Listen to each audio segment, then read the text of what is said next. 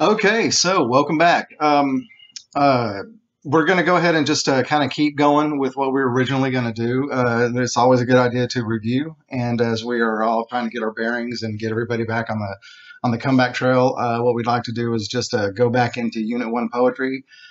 So one of the first things that I like to do is just to review TPCAST and to review looking at literary devices and seeing how they apply to the author and their theme of their poem. So instead of looking at a poem, I decided that we would just kind of have a little fun and, in order to get back in the swing of things, look at Blake Shelton's song, Maybe She Wouldn't Be Gone. It's got a lot of good literary devices, and it has a ton of good stuff in here. So then let's take a look at it. Maybe She Wouldn't Be Gone by Blake Shelton. It's going to be hard to just read this and not sing it.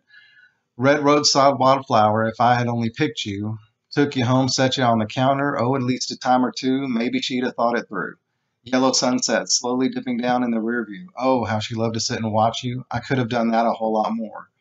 If I hadn't been so stubborn, been so selfish, thought about her more, thought about me less, joked to make her laugh, held her when she cried, a little more of that, maybe I wouldn't be driving like hell, flying like crazy down the highway, calling everyone we know, stopping any place she might be, going any place she might go, beating on the dash, screaming out her name at the windshield, tears soaking up my face. If I'd have loved her this much all along, maybe she wouldn't be gone.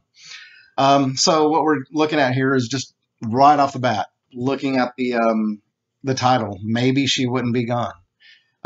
Automatically, we're kind of realizing that this is a sad song about the loss of a loved one, a significant other, and he's showing regret.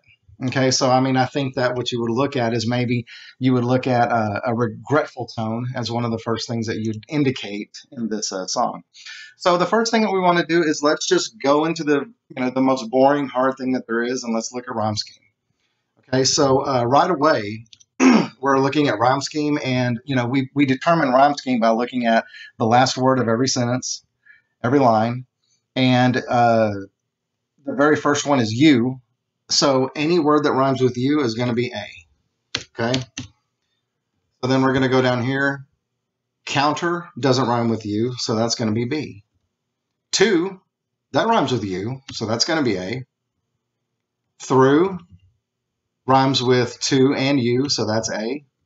Rear view, that's A. You, A. More. Does more rhyme with anything? Does it rhyme with you? No. Does it rhyme with counter? No. So that's going to be C. Okay. So the rhyme scheme that we're looking at here is A, B, A, C. Okay. That's our rhyme scheme. So right away, we have A, B, A, C.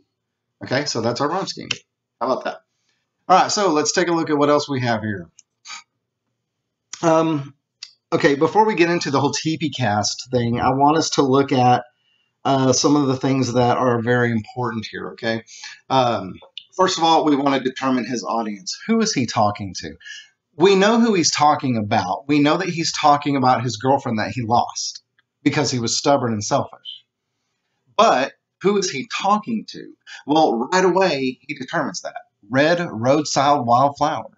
If I had only picked you, took you home, set you on the counter. At least a time or two, maybe she'd have thought it through.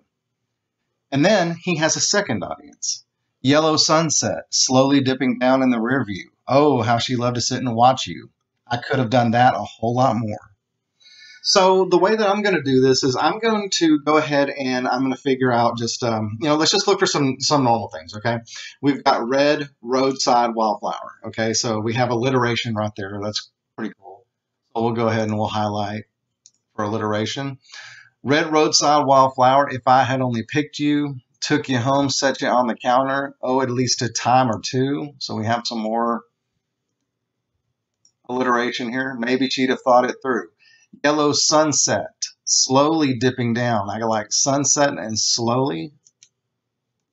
And then dipping down, we have alliteration. In the rear view, oh, how she loved to sit and watch you. I could have done that a whole lot more. So anyway, we've got four pretty obvious pieces of alliteration here, which is pretty cool. Red roadside, a time or two, sunset slowly, and then dipping down. And all of that stuff just makes the lyrics flow. It's a It makes it nice to listen to. And we always want something nice to listen to. The one thing that I want to point out is let's look at pronoun antecedent. Okay, we have the word you. Let's go ahead and highlight that. Took you home,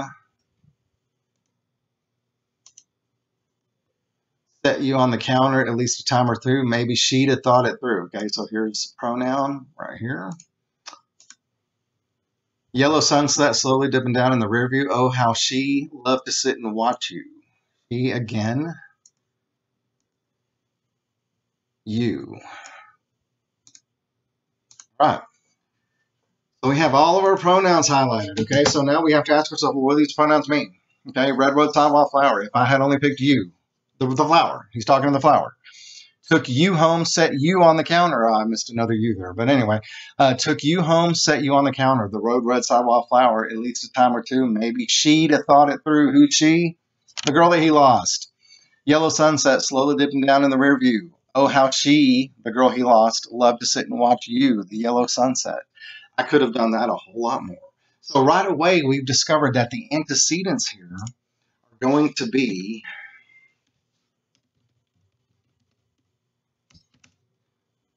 the wildflower, lost love, and the sunset. Okay, so right away, we're realizing that there's two audiences here. Another thing that's really kind of important to do is, even though it's part of the TPCASTT process, we want to do some connotation. So let's take it, not connotation, I'm sorry, paraphrasing. So let's paraphrase the first stanza, okay? So he's talking to the wildflower, red roadside wildflower. If I had only picked you, took you home, set you on the counter at least a time or two, maybe she'd have thought it through. So the way that I'm going to do this is I'm going to basically say, okay, if we were to take all the poetry out of this and tell somebody literally what he is saying, okay, he's basically saying this. He's saying, if I had done things like picked flowers and taken them to her, maybe she wouldn't have left me so easily. Okay? That's how it is. If I had done things like picked flowers and taken them to her, those little bitty things that we need in a relationship. Yellow sunset slowly dipping down in the rear view. Oh, how she loved to sit and watch you. I could have done that a whole lot more. Well, I think we all know that he's saying, maybe if I had sat with her and watched the sunset, she wouldn't have left me so easily. Okay? That's paraphrasing. That's it, right there. If I had done things like pick flowers and taken them to her, maybe she wouldn't have left me so easily. Maybe if I had sat with her and watched the sunset, she wouldn't have left me so easily. And those are all examples of him not being selfish, which is what he was when he was with her. And then he goes into the second stanza, and we're not going to paraphrase it, but it's because it's pretty clear. If I hadn't been so stubborn, been so selfish, thought about her more, thought about me less, joked to make her laugh, held her when she cried, all of these things. Think about this. Look at all the things that he's talking about.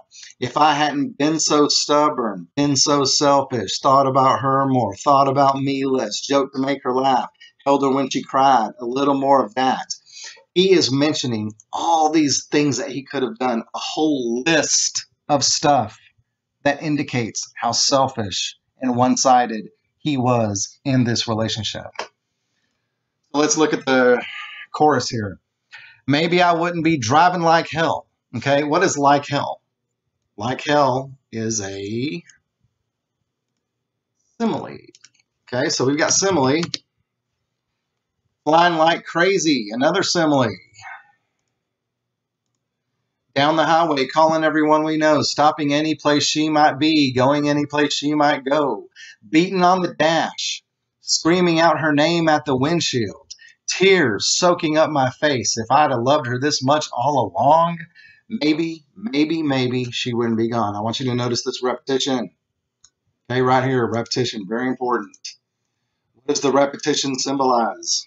It means that he's really realizing how selfish he was and what he should have been doing. Because the whole thing is wrapped around the concept of maybe. Maybe if I had done this, maybe if I would have done this, maybe if I would have done that, maybe she wouldn't be gone. Maybe she wouldn't have left me so easily. Okay, so anyway, that's how we pretty much break this down. It's very interesting, very cut and dry. I did want to point out some other things in here. Okay, we have a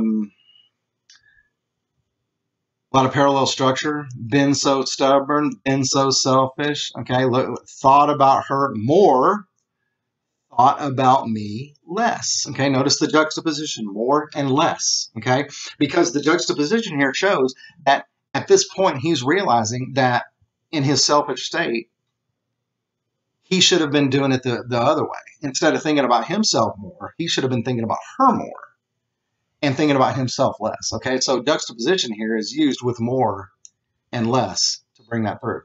Joked to make her laugh. Okay, just little bitty things. Held her when she cried. Showed compassion. A little more of that. Okay, here's another pronoun. Okay, so here's another pronoun. So what is this pronoun? What's the antecedent of this pronoun? All of these things that he should have done. All these things. That's the antecedent. All right. So anyway, this is a poetry analysis. So what you're going to basically do is you're going to now TPCAST to this. I'm going to send you a TPCAST sheet. And you will TPCAST this poem on here. And if you want to use my paraphrase, you're more than welcome to. But in order to challenge yourself, I would suggest that you do a different paraphrase. But I want you to go ahead and start answering some of the questions that come along with this. And I'm also going to send you the TPCAST letter. Okay, I really missed you guys, and I'm glad to be back with you. Be checking your Google Classroom on a regular basis. So let me go ahead and put myself up here. All right. So anyway, go ahead and be checking your Google Classroom on a regular basis, because I'm going to be sending these videos so you can keep up with the class. And tomorrow, I'm going to send you another song, and I'm going to have you TPCAST it and analyze it yourself. But I'm also going to send you the video, because the video has a lot of really good visuals that illustrate the author's purpose. Really, really interesting. It's good stuff. I missed you guys. I hope I get to see you again. But if not, then this is going to be the way we're going to communicate. Email me if you have any questions, and I will talk to you later. Have a good night.